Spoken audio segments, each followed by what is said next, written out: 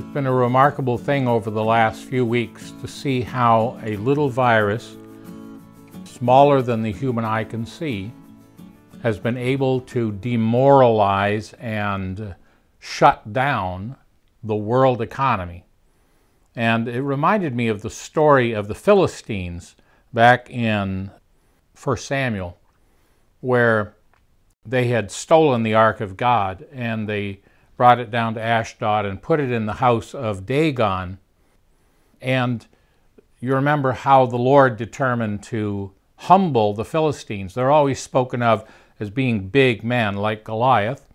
And we might think, well, the way to bring them to their knees would be an earthquake or a tornado, but God said, well, no, I think just a few mice in their garners will do it and strike them with hemorrhoids. And I think how often God knows how to humble people in ways that are themselves humbling. Now, God knows how to humble us without humiliating us. Just tell you a little story. When I was out traveling in one of my first gospel teams with a group of young men in North Dakota, and Brother Llewellyn Tewksbury and I were going door to door in Washburn over in the western side of the state. We came to an old couple living in this small home, and they invited us in. As we spoke with them, I asked them, did they believe in God? And the old man said, oh, I certainly do believe in God. He said, when I was a boy, the folks around here were sodbusters, and we had virtually nothing to entertain ourselves with, but there was an old fellow in the town, on the outskirts of town, and he was an infidel, and our mothers warned us, do not go near that man.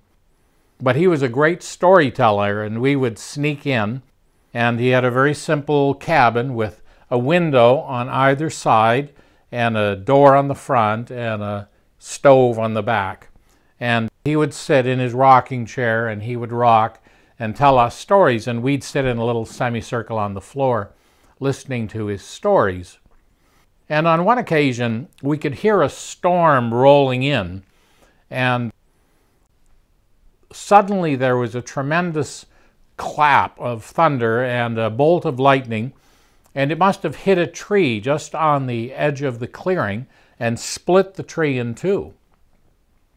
And the infidel, rocking in his chair, he had one foot crossed over the other. He was wearing cowboy boots, and as he was sitting there, he said, shoot again, old man. That was a close one. And he said, a bolt of lightning came through one window of that cabin and blew the heel right off that man's boot and went out the other window between us and this infidel. And he said, from that moment on, I never doubted that there was a God in heaven. And you know, I think it's important for us in these days to realize how quickly our society has said, well, we can do this, we're strong enough, you know, we'll just stand together, we'll solve the problem. But in actual fact, that's all bluster and bravado. We've just heard that the leaders of one of the great countries of the free world is now in the hospital with this disease.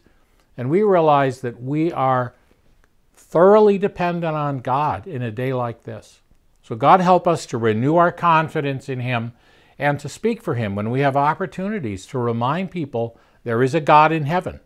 And I love the words of Nahum 1:7, the Lord is good, a stronghold in the day of trouble, and He knows those who trust in Him.